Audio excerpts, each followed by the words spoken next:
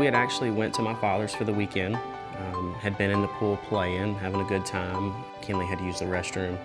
As she came out of the house, it was unannounced, and Kinley went into the swimming pool. Mommy came out looking for her, yelling Kinley's name. I heard my father yell no, and when he yelled no, I knew immediately something was wrong.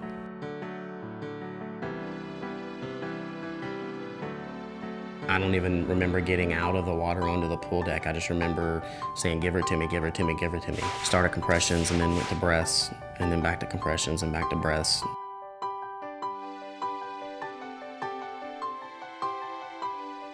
We had been told that she wasn't going to make it, and then we were told that if she did make it, there was a really good likelihood that she would never be the same kid that we knew. But she's the same kid that she's always been. They basically told us the CPR is what kept her alive and what kept the oxygen going through her body, and ultimately is probably what saved her life. Just by giving somebody compressions and breaths, you can save their life.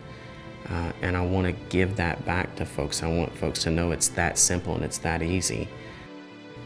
I've had millions of people come up and tell me how heroic that is, and it's really not that heroic. It's something that's very easy to do if you would just do it.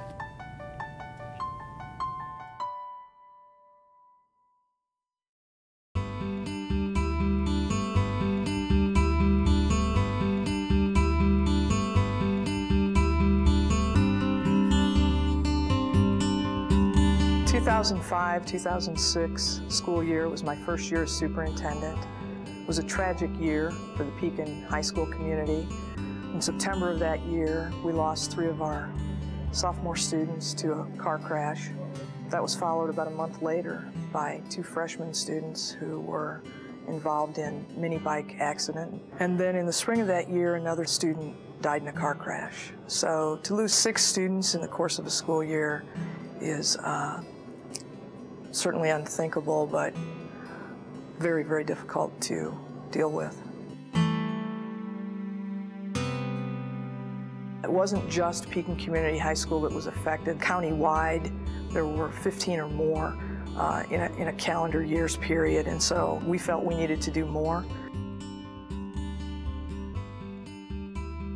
I served on a task force for the Secretary of State's office on teen driving. As a result of that, we have a mandatory meeting for parents that they need to attend before their teen takes driver's ed, so that we can provide them a handbook from the National Safety Council so that they can see parent-teen contract and give them ideas about how to help their teen be a safer driver.